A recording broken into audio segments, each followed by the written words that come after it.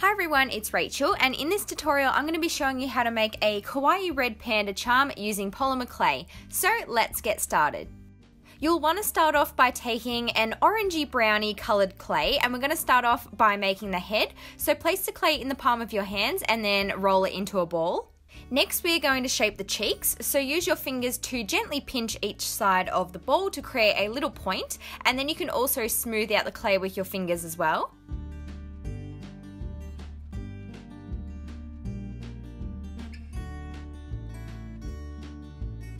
So this is what mine looks like once I was happy with it. Next we're going to be making the ears. So I took some brown polymer clay and a smaller ball of white polymer clay.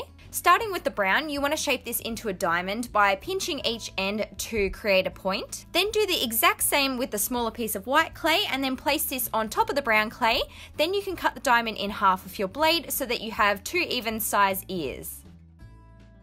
Now you can position these onto the head, and I also blended the joins down using my needle tool so that they were nice and secure.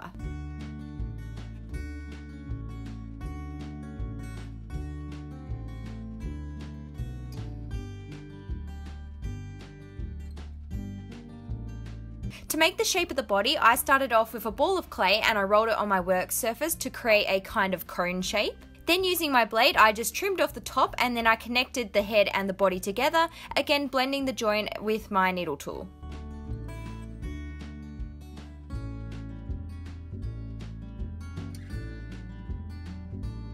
Next we are going to move on to our red panda's facial features. So here I've got a ball of white clay which I just flattened down on my work surface. I then carefully picked this clay up with my blade and placed it onto the red panda's face where the mouth is going to go.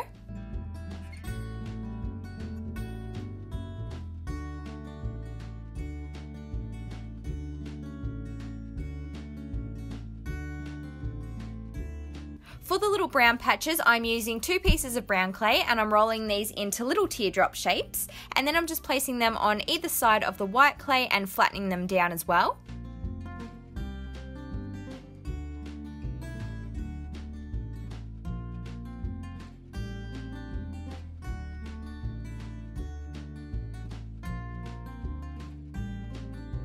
I added 2 smaller pieces of white clay beside each of those brown pieces, and then I also added 2 tiny white ovals just above where the eyes are going to go.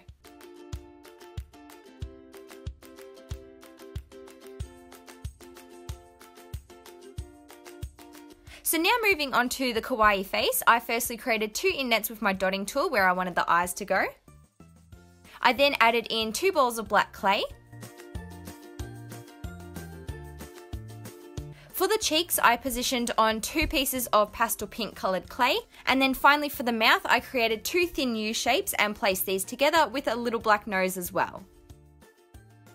To create our red panda's little back legs, I'm rolling 2 pieces of brown clay into rough teardrop shapes, and then I'm just attaching these onto the body.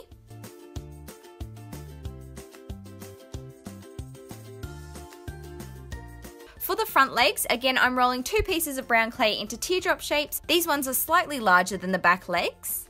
I then took one of my silicone tools to create a very light indent in each leg, just to create a distinction between the foot and the leg. I then carefully placed these onto the front of the charm. Now to make the red panda's stripy tail, I rolled a teardrop of brown clay and that orangey coloured clay, and then here I'm using my blade to trim each one into little sections.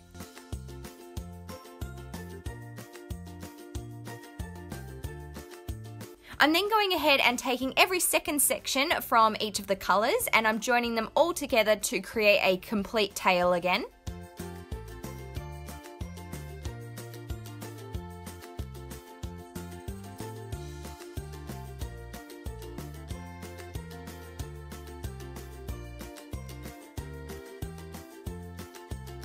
Once my tail actually looked like a tail, I then rolled it on my work surface and I kept compacting it with my fingers and rolling it so that the joins were all nice and smooth and it looked like one piece of clay.